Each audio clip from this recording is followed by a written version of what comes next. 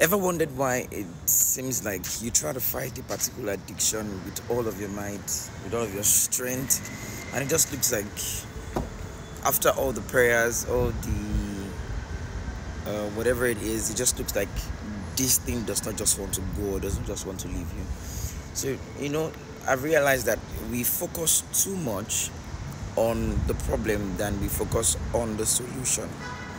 Let's give an instance. So the Bible said in Galatians, I think chapter 5 verse 16, it said, walk in the spirit that you will not fulfill the lust of the flesh. A lot of people are fighting the lust of the flesh and they are not walking in the spirit.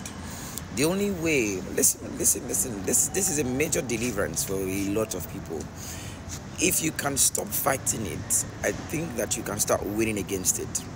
Because the thing is that the devil wants you to put too much attention to him. Give him a lot of attention. And if you give your attention to your problem more than your solution, then you'll be under pressure with that problem. So this is it. Have you been struggling with one thing or the other? I don't want to mention it, but you know what you're struggling with. Have you been struggling with one thing or the other and it seems like there's no help anywhere? I've come to tell you, walk in the spirit.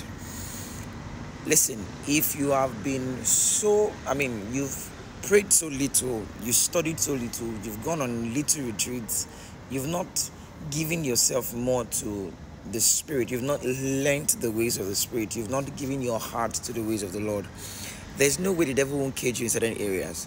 And I know there are different maxims in the body of Christ, different theologies in the body of Christ that believe that there is that a believer can never be demonized. Yeah and no. A believer can never be demonized, but a believer that does not give complete control to God will have several aspects of his life that the devil has control over. And any aspect of your life that the devil has control over, it will end up spilling to the rest. So that's why you need to be conscious of walking in the spirit. Walking in the spirit. It is not safe, and I'm saying this, it's not safe for you not to walk in the spirit as a believer. You are not safe. You are not safe. Hear this. So it's best for you to carry your two hands and run away.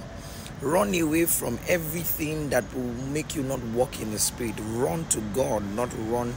Don't run to any man for help. Run to God. Run to God. Walk in the spirit. And how do you walk in the spirit? Very simple. Very, very simple. Give heed to every instruction of the word of God and obey them part time. Right? When you are supposed to pray, pray. When you are supposed to study God's word, study God's word. When you're supposed to fast. And listen, I think one of the other ways by which you can, win over the flesh is by fasting, giving yourself to fasting. Fasting flattens the flesh and fattens the spirit. Hear what I said? Fasting fattens the flesh and fattens the spirit. God bless you. I think this has helped you. If it has helped you, tell me in the comment section if this helped you. God bless you.